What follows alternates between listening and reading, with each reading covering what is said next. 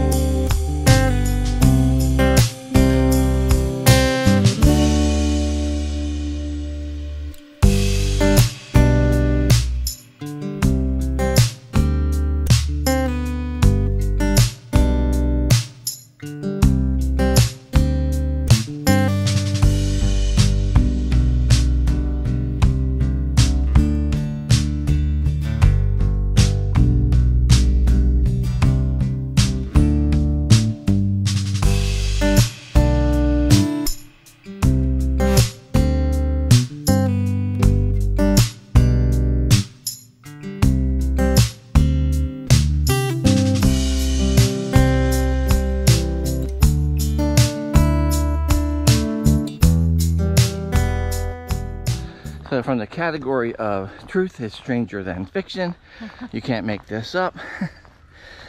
For those of you who don't know, I do have a trail name. It's Quentin, because I like to make movies like Quentin Tarantino does. Beverly back there is B Mobile, because our phone's always ringing, and she's mobile, so she is B Mobile. So this morning, well, let me back up.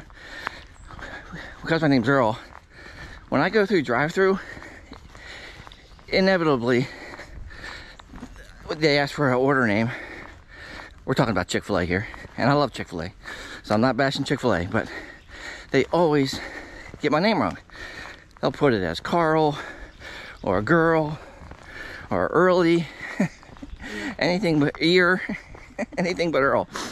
And so I finally got tired of it, and I started using Woody. And it's never been messed up ever since I've been using Woody as my Chick-fil-A alias. So this morning we were in Boiling Springs before we headed out, and met a guy who was real friendly, had walking his dog. So we struck up a conversation with him, and he gave us some history. So I said, hey, you know, I've got some videos out there if you want to check them out on YouTube. It's just search for Earl Wood. He's like, oh, that'll be easy, because whenever I go to Chick-fil-A, I use the name Earl. You gotta be kidding me. True story.